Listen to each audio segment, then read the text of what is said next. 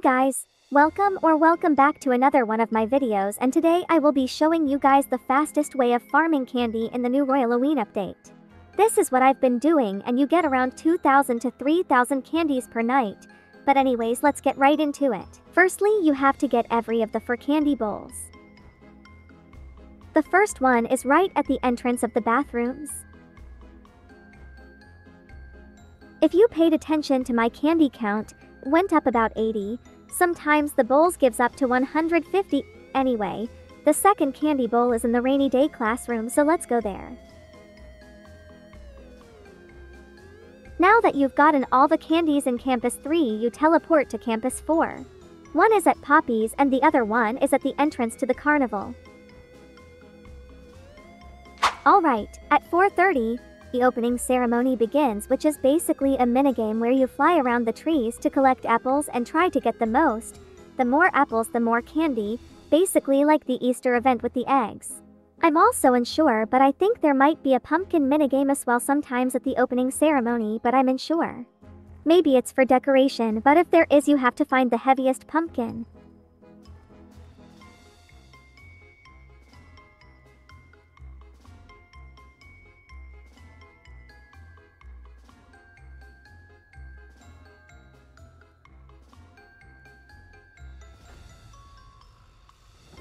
I won by getting 30 for apples, and as you see, that's a lot of candy. As you've claimed your 90 ticks, you can use them on many different things: rides, food, and minigames. If you want the most candy, only use them on minigames. Here I'll show you all the minigames and events that give you candy. Baking is a minigame that you can do whenever you want for candy. You choose between a few cakes to bake and you get a different amount of candy. They cost 2 to 3 tickets each.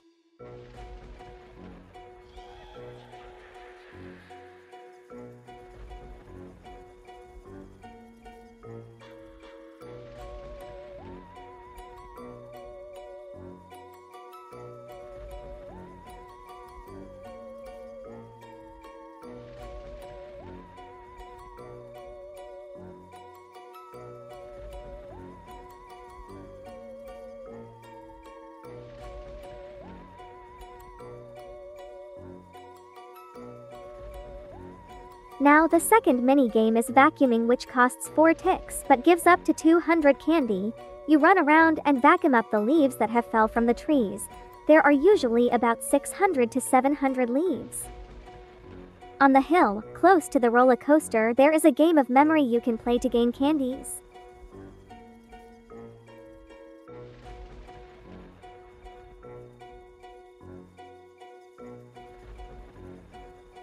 Then close to the bakery, there's this fun cheap counting game where you count the amount of acorns falling down your screen. I would not recommend if you're bad at counting or have a small screen. You get between 10 and 30 candies per round here.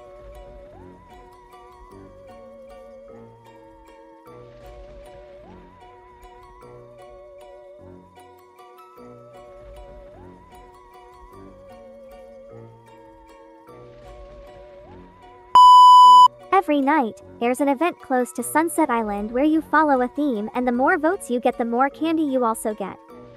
The theme will stand near the stage during the night, so you have time to dress up from the opening. This night's theme was steampunk, so I decided to use the new reworked corset. You have 80 seconds to go around and vote the contestants with 3 roses, similar to Sunset Island. I came second this night, which gave me a bouquet. Let's see how many diamonds I got. I got 130 candies. This, however, depends on how many roses you got, but it's still an activity which gives you candy. At 9:30, depending on the night, there's either a broom event or a maze to beat. This night's event was broom event, but the maze is quite easy.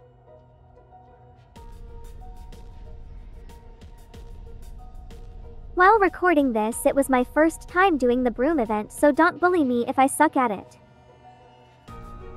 You have to fly around with the broom and collect the candy which are floating in the sky.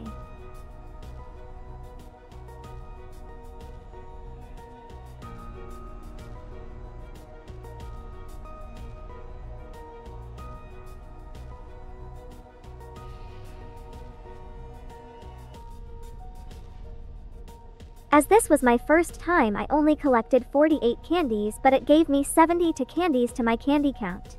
Now that every event of the night is done, you can either continue with the vacuum game or just spend your last ticks on memory, baking, or the acorn game. I do the acorn one as it gives me the most candy for the least amount of ticks.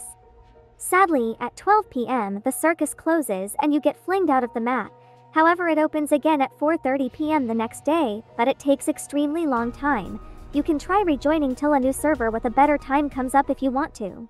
Anyways guys, that is going to be it for today's video. Hopefully it helped you out, and if it did, make sure to leave a like, comment, and subscribe as it would really help me out. I will try to answer all the comments. Have an amazing day. Goodbye.